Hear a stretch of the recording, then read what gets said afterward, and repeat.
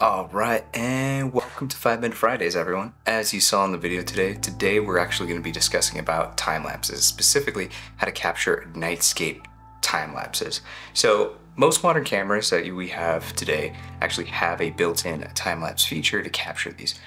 But since it is Milky Way season, I actually thought I'd make a video about how to capture these specifically for astrophotography or kind of a nightscape video. So let's kind of go over how you want to actually capture and set up to actually do sort of, or long exposure time lapses. So first things first is you need to work on your composition. So focus on what you're actually going to be shooting during the day. So scope out areas where you want to see, use the lens that you're actually going to be capturing in, the light to actually be using for composition. So in most cases, when you're actually going to be capturing these time lapses, you want a wide angle lens. So in most cases, a wide lens such as a 24 or a 14 to 24 will be enough. The other choice too is to actually go with a prime. And the reason you may want to actually go with a wide angle prime such as a 35, a 20, or a 24 is mostly you're actually going to be capturing better light and you're going to have better performance overall. In my case, I'm actually using a 24, which is actually here on the camera, and I'm actually going to be using it with my Nikon camera. So let's actually kind of go over the settings on how I set up. So let's pretend we're actually going to be capturing a nightscape with our composition, such as the intro we saw here. So once you have your composition during the day, what you want to do is figure out your settings for night. So in most cases, what you want to do is shoot as wide as you can. So if you're using a prime lens such as a 24 1.8 like I am, you'll actually be wanting to go as wide as you can.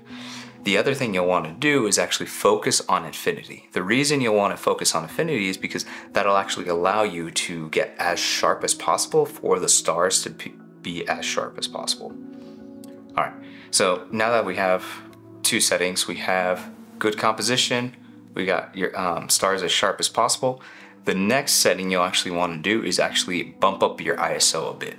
So depending on the camera you have, you may have to investigate where the best optimal ISO is. In my case, because I'm using a Nikon ZF and Z6 Mark II, the best setting is usually around 1600 ISO to 64 ISO. In my case, I shot about at 32 ISO. The next thing you'll want to do is actually get a couple practice shots before you even set up the time lapse. So to get the good photo of the night sky, you want to follow the 500 rule. So what is the 500 rule? Well, the 500 rule is basically you divide the focal length of your lens by whatever 500 should be. And that'll actually give you the exposure time for your shutter speed to actually be. So in my case, since I'm using a 24 and you divide that by 500, you get about 20 seconds. So you don't want to necessarily go longer than 20 seconds because you'll actually notice star trails. And we want to avoid that. So in my case, when I'm using my 24 millimeter lens, I'll go about 20 seconds at widest aperture of f1.8, and then ISO about 1600 to 3200 to 6400. And you'll get a couple practice shots to see what is the optimal performance for your camera. Once you have that in, you'll actually be wanting to go into time-lapse mode. Well, since I mostly use Nikon, I'll kind of show you how to do that in a moment. So we're here with my Nikon. What you want to do is actually go here into the menu, and it's going to be in the second one, the camera one, and you'll want to go all the way down until you see something called time lapse. So what I'm going to quickly do is show you the settings I'm actually using real quick.